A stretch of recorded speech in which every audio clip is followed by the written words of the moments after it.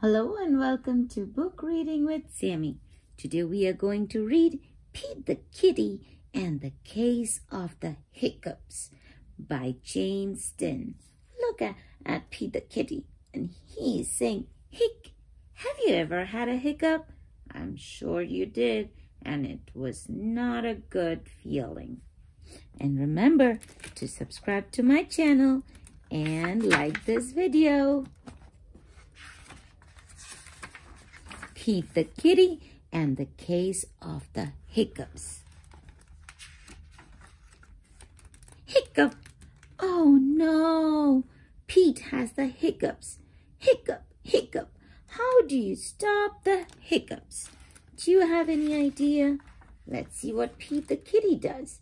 Pete asks Grumpy Toad, "How do I stop my hiccups?" "I know," says Grumpy Toad. "You stand on one foot." Will that help? What do you think? Pete stands on one foot. Hiccup! Pete still has the hiccups. Oh, that didn't help. Pete asks Callie, "How do I stop my hiccups?" "I know," says Callie. "You stand on one foot and hop up and down." Will that help Pete the Kitty? Pete stands on one foot. He hops up and down. Hiccup, hiccup. Pete still has the hiccups and he fell down. Oh. Pete asks Gus, "How do I stop my hiccups?" "I know," says Gus. "You stand on one foot and hop up and down and sing a song." Can that help? Pete stands on one foot. He hops up and down. He sings a song. Hiccup, hiccup, hiccup. Pete still has the hiccups. Nothing's helping. Pete asks Bob, "How do I stop my hiccups?"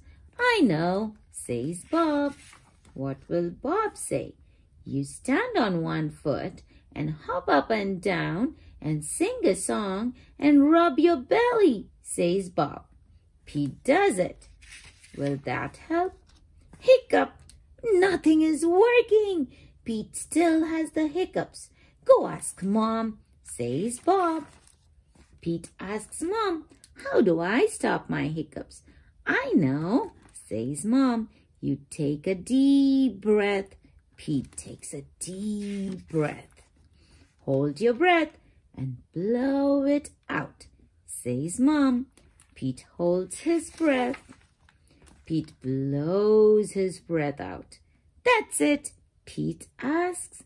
"That's it," says Mom. Pete waits and he waits and he waits. Will the hiccup come back? Let's check. The hiccups are gone. Moms are so smart.